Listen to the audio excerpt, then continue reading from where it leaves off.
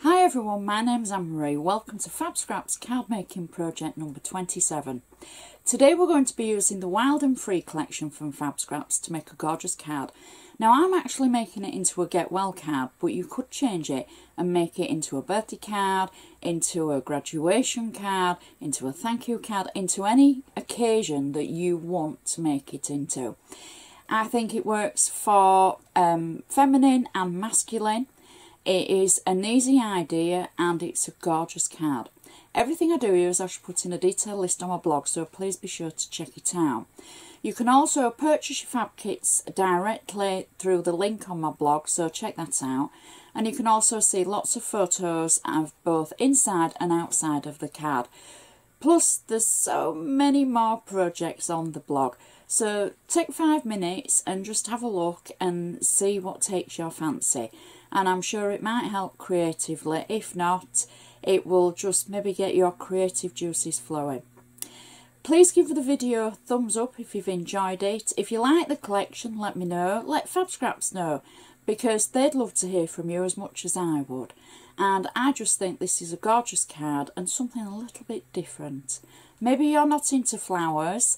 Maybe you want something that is, like I said, a bit more masculine. Or maybe you just love animals, and I think this is for the animal lover. Maybe you've been on safari, maybe you travel a lot. Great one for retirement, for safe journeys, etc. It's just got, I think, an abundance of uses, this collection. Sit back, relax, and let's have a look at today's gorgeous project. For our FabScraps project today, we're going to need our base card. Now the base card that I'm going to be using is a 7x5 inch card, and I'm going to show you this on our cardometer. Now for any new viewers, this is a cardometer. It's something I've designed, and it gives you perspective at home of the size of card that I'm using. The largest is the A4, then we go down to the A5, which is A4 folded in half. The next is the 7x5, and that's the size that I'm using today. Now it's an ivory based card. I've already put my handmade stamp on the back and filled my name in, and for any recipients that just shows who's made it for them, and in years to come if they save it, it means they'll be able to remember that you made it. So I'm going to take a bone folder and I'm just going to run along the edge of the card to make the crease nice and sharp, so when it stands up on a mantelpiece it's going to look a little bit more professional, and it just makes it stand up nicely, I think. Now we're going to do the inside first. This is all from the FabScraps Wild and Free Collection, and I've used a little bit of purple cardstock with it, only because it's going to tone in as one of our layers.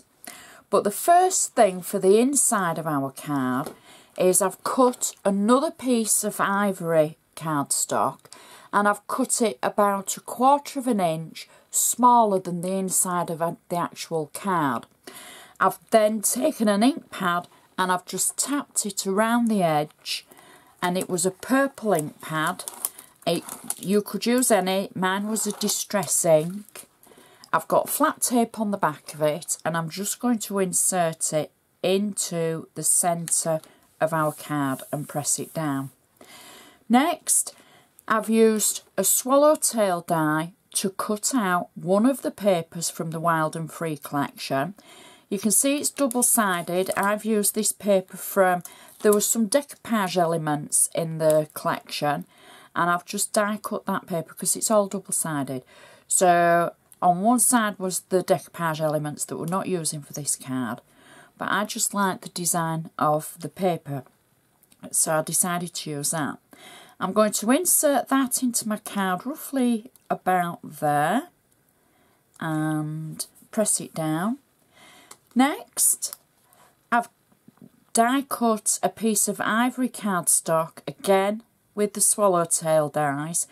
These are just a set of swallowtail nesting dies that I've got in my stash. You could use any shape, but these are going to match perfectly to the outside of the card. I've hand stamped a sentiment that says "Feel better soon."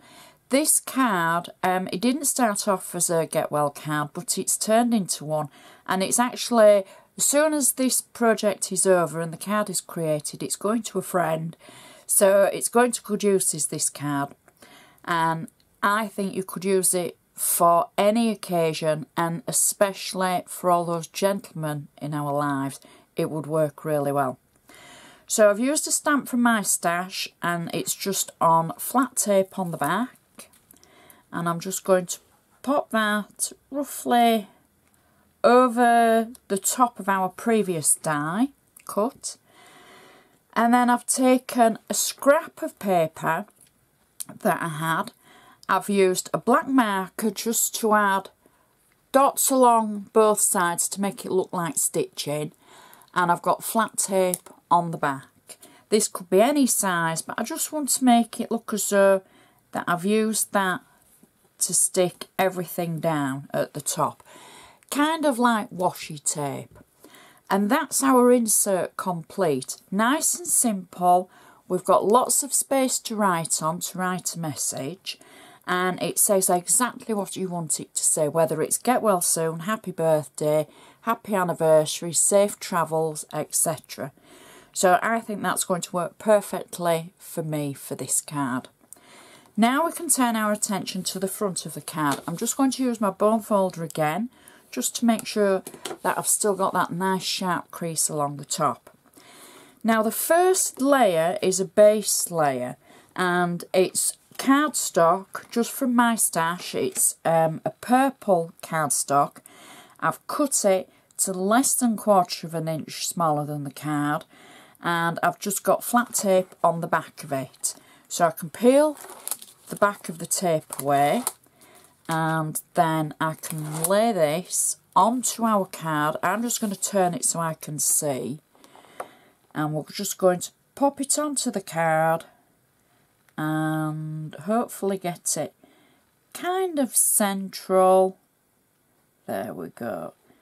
And then I can press that down as our base layer. Now my next layer is a layer that I've taken from the Wild and Free collection. Again, they're all double-sided. I've cut it smaller, 1/4 inch smaller than the previous layer, and I've just used a corner punch to round the corners away. I've got this on flat tape as well. Now you might be thinking, why have I left that hole? I could have been economical with it. Well, it's it's nearly a paper rather than a cardstock, and I just thought, you know what, on this occasion I'm going to leave it as it is, because I don't think for me there's any point trying to save any of that. So I can lay my next layer on top of my previous layer and press it down. What a gorgeous pattern. And what a gorgeous colourway as well, purple and green. So that's our next layer. Next, I've taken one of the papers from the Wild and Free collection, and I've die cut 3 large swallowtails. I've put 3D foam on the back of them, and I'm going to arrange them on the front of the card just to be offset to 2 sides like that. I don't want them hanging over the card on this occasion because I want it to fit in a standard envelope, and the third die cut will go in the centre like so, and we can press it down. There we go. And then our next layer, I've die cut 3 smaller swallowtails. One is out of one of the papers. It's the same paper that we use for the insert.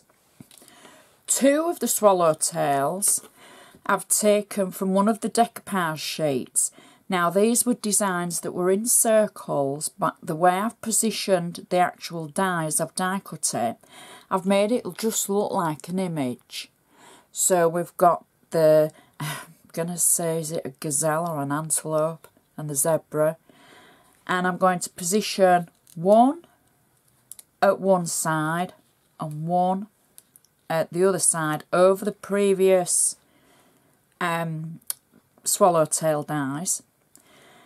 And then I'm going to add the centre one that's plain through the centre. And once I know these are all in the right position, then I can press them down. There we go.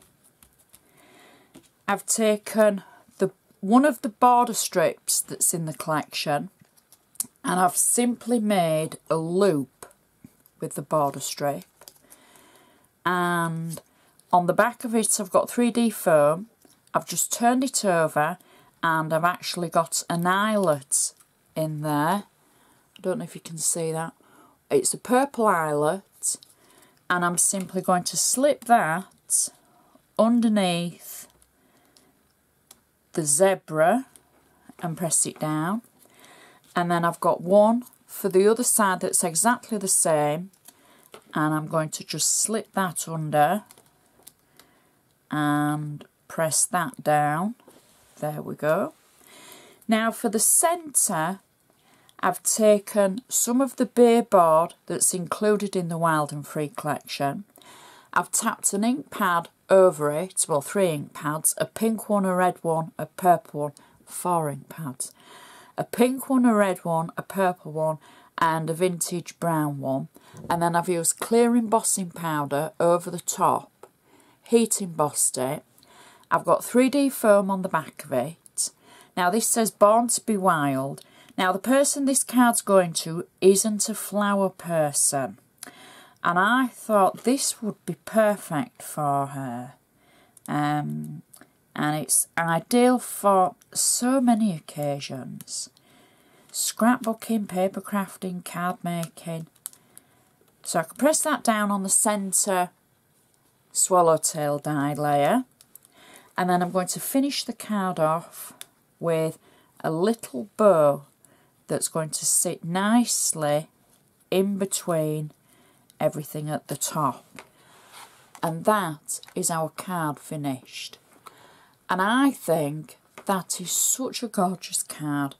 Great design. As I say, it could be masculine as well as feminine.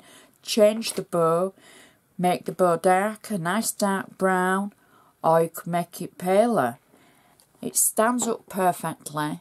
It is going to look fantastic on a mantelpiece, is this. The inside matches perfectly. Nice and simple, nice clean design for an insert. And I think that's going to make somebody feel better. I think it's going to make them feel great. And I just hope, I hope it's liked. Well, I'm sure it will be. But it's just something a little bit different. So I've used all the Wild and Free collection on this from FabScraps. Check out my blog for so many more projects and all the details of how you can purchase yours. Keep watching on a Wednesday because we've always got our FabScraps projects and tutorials. We've always got our Anna Griffin projects on a Monday and a Friday. And there's lots happening this year, so keep checking my blog. You can find me on Facebook, on Instagram, on Twitter. And give me the thumbs up if you've enjoyed the video, and don't forget to subscribe, because that head is going to pop up somewhere in this corner. So just hit the button and subscribe to be notified when new videos are available.